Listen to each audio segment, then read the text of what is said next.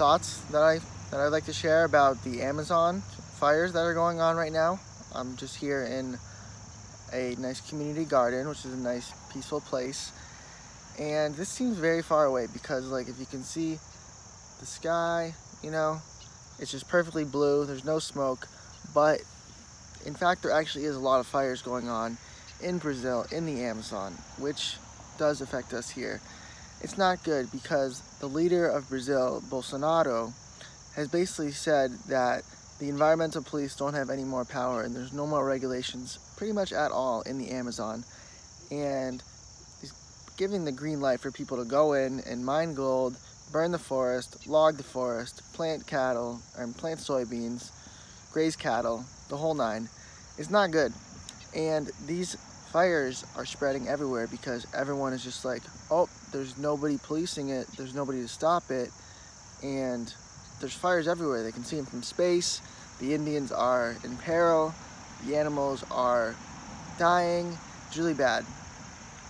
So what is a better option than burning down the rainforest? Because we don't have to burn down the rainforest in order to have economic opportunities to, you know, support Brazil as a developing country. There's something called Terra Preta, which means black earth, and this is a really rich and nutrient-dense soil that is under the rainforest in all these parts. And how that got there is that at this moment there are about 300,000 indigenous folks living in the Amazon.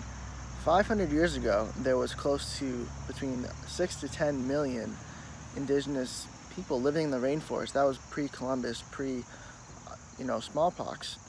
And the rainforest has the capability to support a huge amount of life, a huge amount of people with really rich soil. So the way that they made the Terra Preta was putting manure and putting pottery shreds and putting like some parts of animals and just enriching the soil to make these small plots of land, kind of like this little garden here, and growing a huge amount of food from that small area while the forest stayed intact.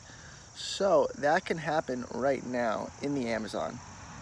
We don't have to burn down the rainforest for cattle ranching and also to grow soybeans.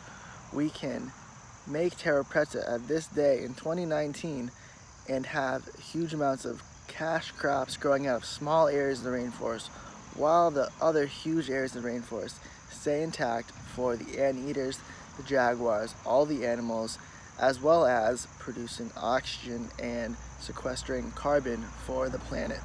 So that's my take on the fires